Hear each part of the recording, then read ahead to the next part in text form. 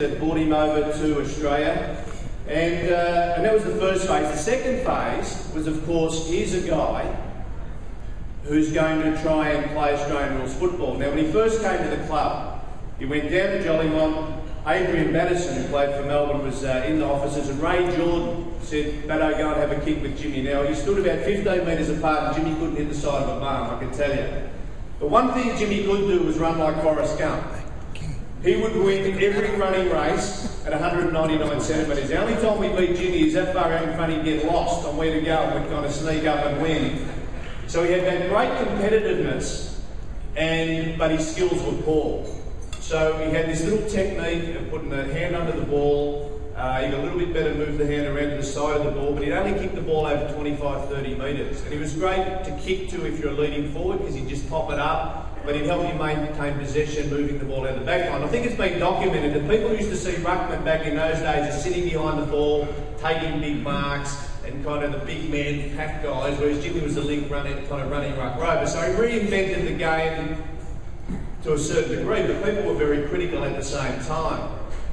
In 1986, he got the flick, go back to Prahran and try and work it out. Now, Jimmy, by his own admission, had to work out whether to go home. And he didn't go home because he'd be so embarrassed to face his friends and family.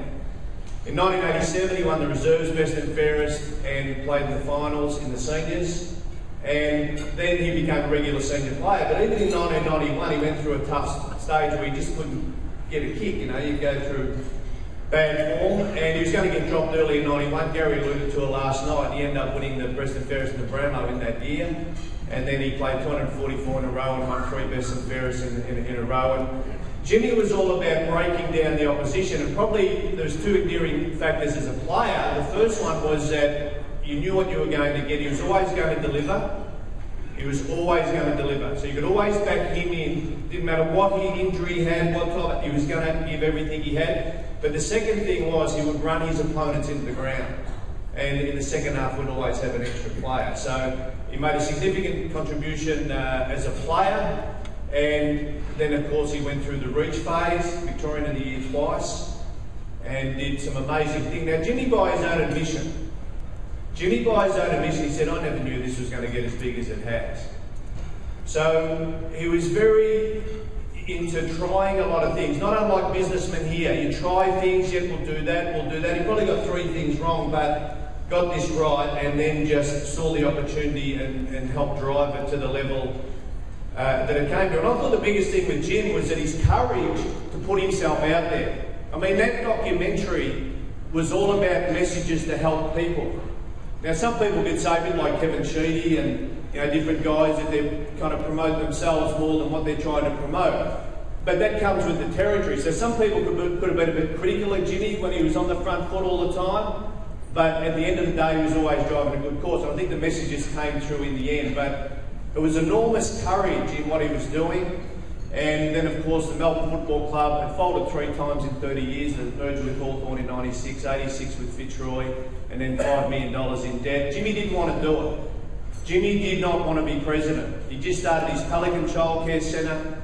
He'd had 2 young children. Reach was going, need more and more leadership. But at the end of the day, he was the only person who could unify our club. Melbourne's greatest strength was our greatest weakness. Our greatest strength has been the MCG. That's our home ground since 1858. But we couldn't make any money out of that ground. So we've always been broke. So we could never invest in relationships. Just like your businesses, trying to invest in relationships, we could never do it. We ended up with the least supporters. So because we were broke, not only that, we were fracturing relationships. Because you'd have a relationship, then you'd burn someone, and then you'd burn another person, because you're always looking for the quick buck. That's what happened at Melbourne. So the only guy who could unify everyone around the club was Jimmy. So Jimmy took it on, and once he took it on, he was on the front foot. He worked out every top businessman in Australia that's married from Melbourne. He rang them all and he put the hard word on them. Would you consider coming on the board?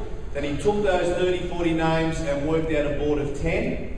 And from that point on, as a board, they've led the way and got us back on our feet and back in the game. So there's 4 big stages of Jim Stynes' career, and the whole package arguably makes him the greatest story in the game.